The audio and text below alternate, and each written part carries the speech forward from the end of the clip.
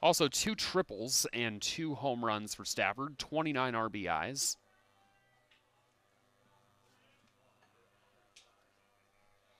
Mustangs as a team hitting .285, 6th in the conference, so right in the middle. Here's a deep fly ball out to left field. It is going, and it is gone over the fence. A solo home run by Ryan Stafford.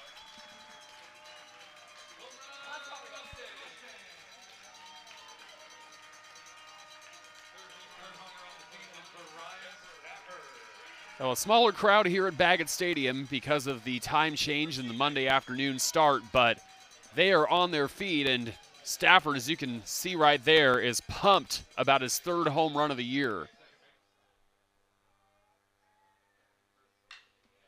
Another deep fly ball back to left center field. This one is carrying, and that went over the fence again, I believe. 2 home runs in the same game for Ryan Stafford. This one a 2-run shot. And now the Mustangs are only trailing by 1 run, 4-3. Junior out of Renton, Washington, transferred from Bellevue College, and he will hit a sky-high fly ball to right center field. This one's going back, and this one is gone. It ties the ball game at 4-4. Cam Hoyland with his first career home run as a Mustang. And we have a brand new ball game. How about that? A pinch hit home run. Wow. That is just his 8th hit of the season. That is massive. 1-2 pitch. Down low, now the runner goes. Stafford throwing. And the tag is in time. What a play. Shields caught stealing to end the 9th. First time he's been caught stealing for the entire season. Look at it. It does get away from Stafford. Shields testing his luck, but the tag still appears to be in time. And Stafford, once again, pegs a guy. That is the 14th player that has been caught stealing under Stafford's watch. The Mustangs.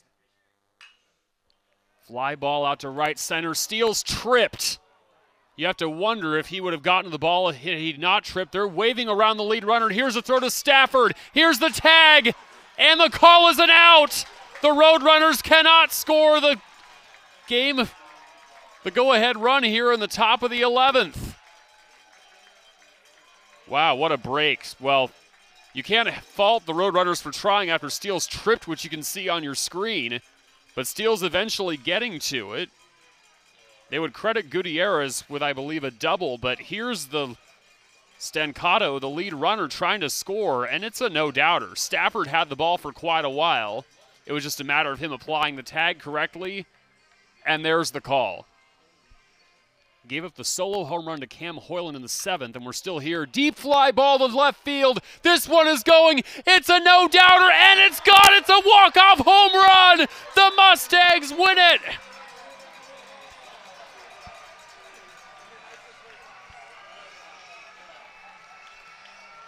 And the ex-Roadrunner touches home plate.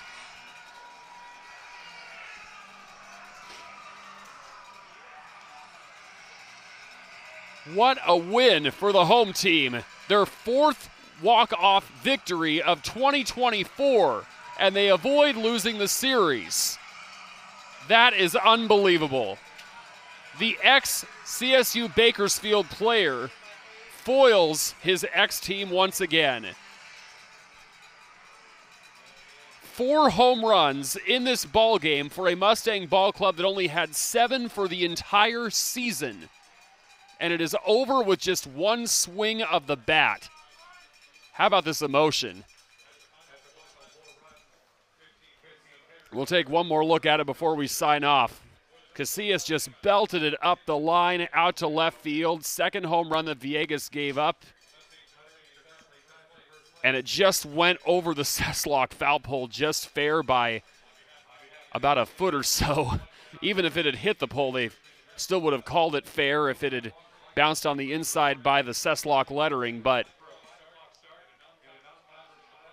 this guy was a Roadrunner back in the 2020 season, transferred over after the COVID-19 pandemic, and is responsible for giving the Mustangs the season series win. They are now in a tie with nationally ranked UC Irvine for first place in the Big West Conference standings. That is great sportsmanship there by the Roadrunners. Congratulating Casillas. Well, thanks to our entire video crew, this has been an ESPN Plus presentation. This game is available for replay and online streaming on demand on ESPN Plus. Thanks for watching. The Mustangs win it 5-4 in 11 innings.